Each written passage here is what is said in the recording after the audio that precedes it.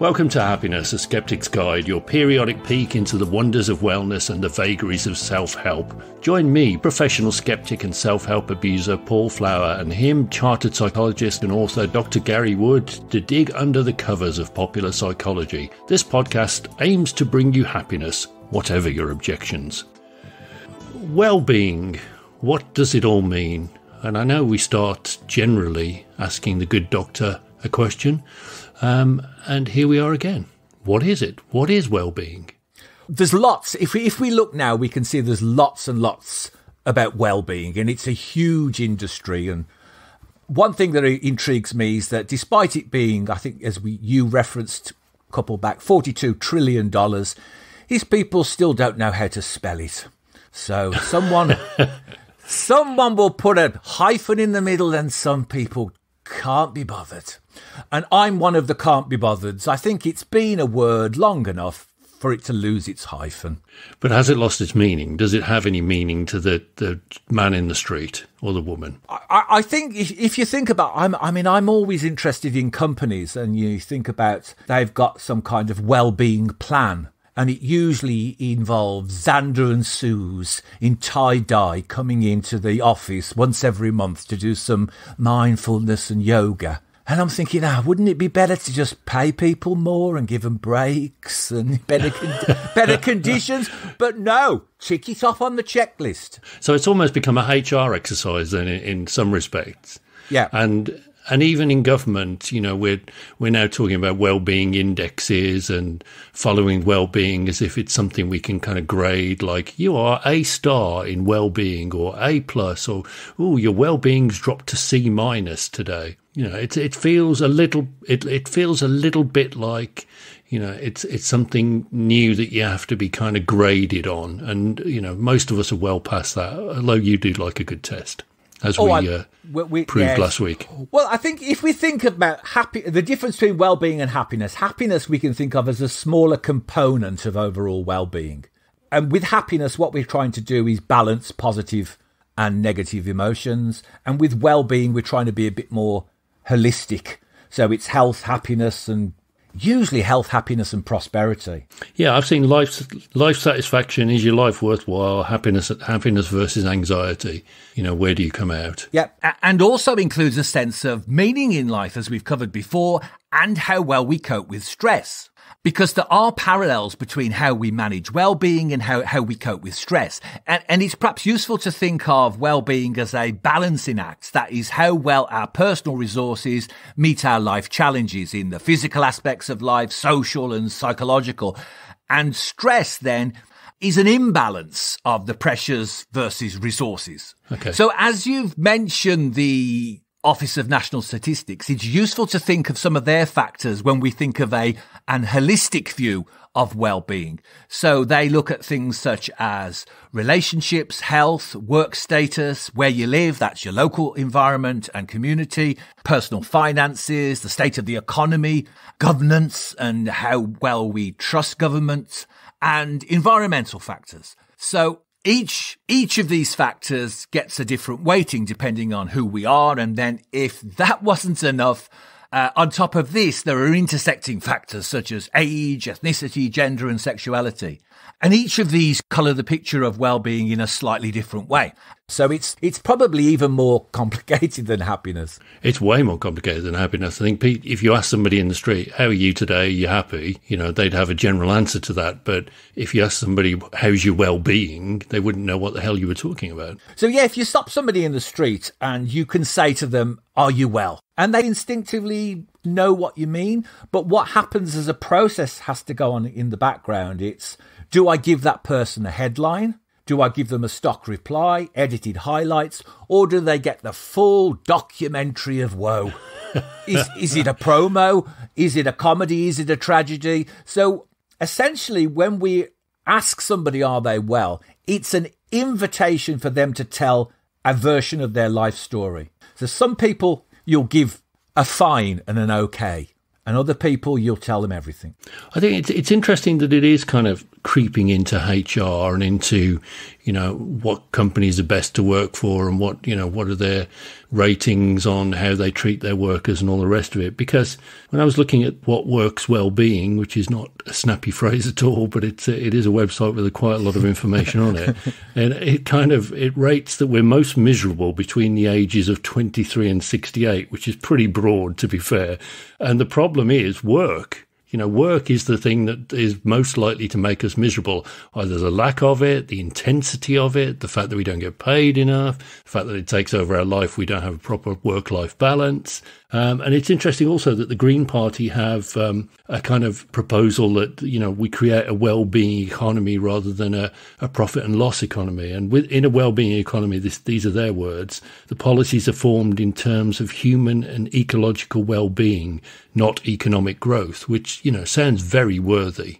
And worthwhile, to be fair. There's something to be said for not just basing the well-being of an economy on, gross domestic product. What it means is that a few people are doing quite well and a lot of people could well be miserable. So when I was writing the Wellbeing book, I stumbled on the writing of, didn't stumble, I knew of her, a writer called Karen Armstrong, and she's written many books on the history of religion. And this time she wrote a book called 12 Steps to a Compassionate Life. And so when I was doing the final edit, I was thinking, that's the missing piece.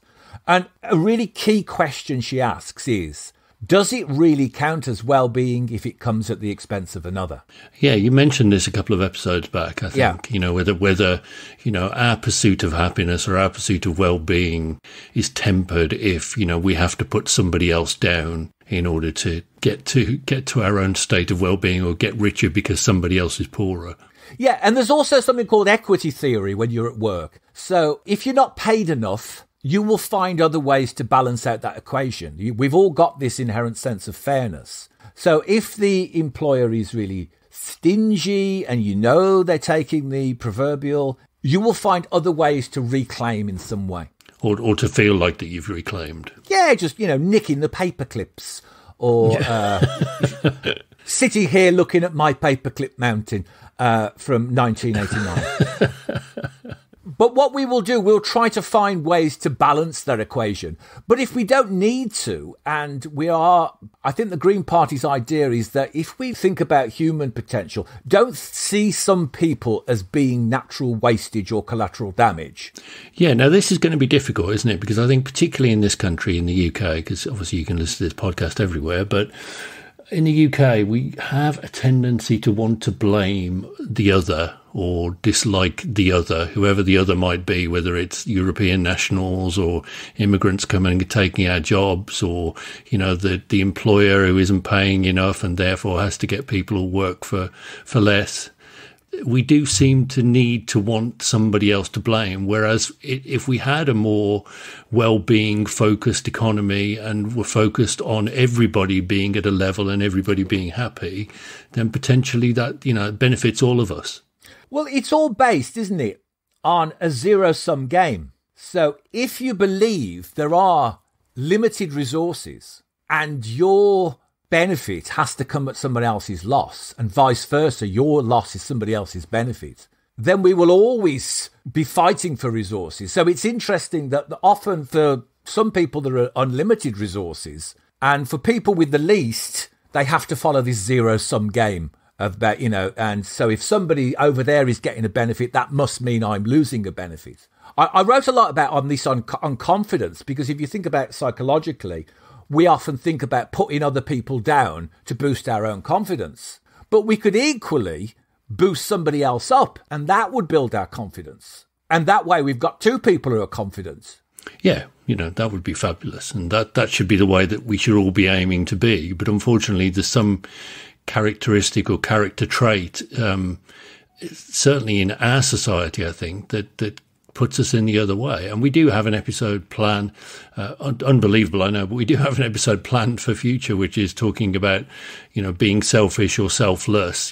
Can we be happy if it's at the expense of another? We do, yes.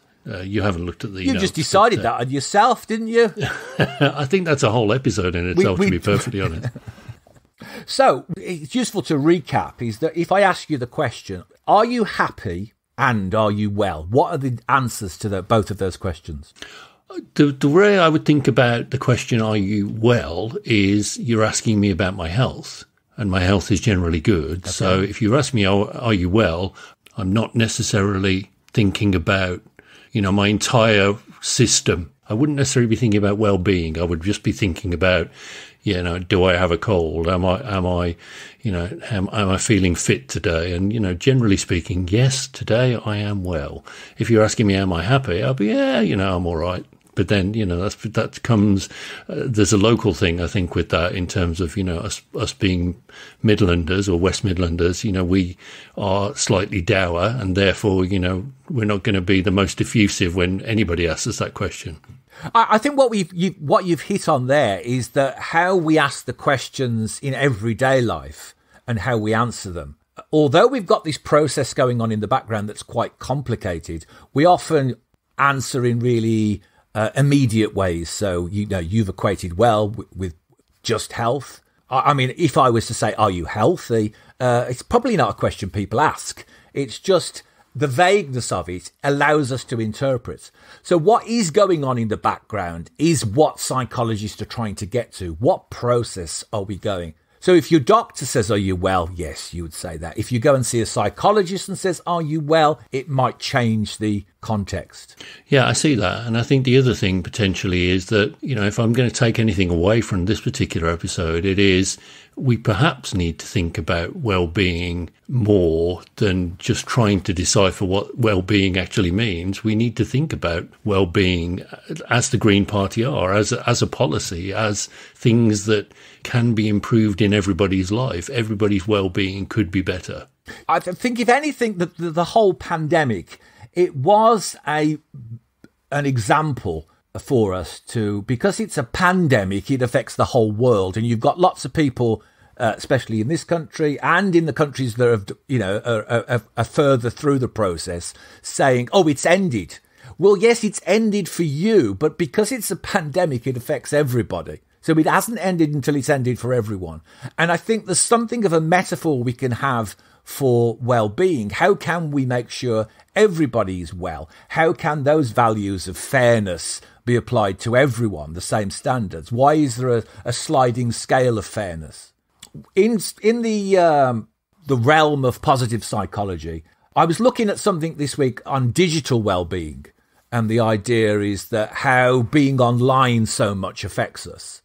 And they used a positive psychology model to assess digital well-being, which I thought was quite innovative. And it's called the PERMA model by Martin Seligman. And that's P-E-R-M-A.